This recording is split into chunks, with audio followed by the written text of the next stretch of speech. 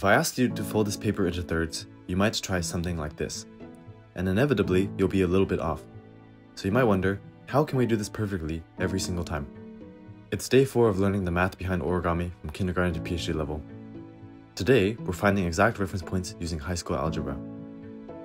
To fold a paper into thirds, we first pinch this right edge in half, then fold diagonally, and then fold a line from the bottom corner to the halfway pinch mark.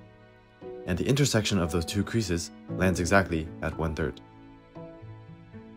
So why does this work? Well, in origami, we model the paper as the unit square on the coordinate plane. Then, each crease is a line equation. The diagonal crease is y equals -x plus 1, and the other crease will be y equals 1/2 x. Solving these two equations together gives us exactly 1/3. Now let's generalize it.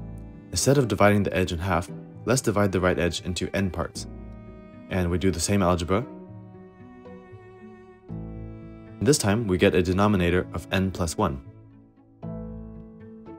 So halves become thirds, thirds become fourths, fourths become fifths, and we can make any fraction that way.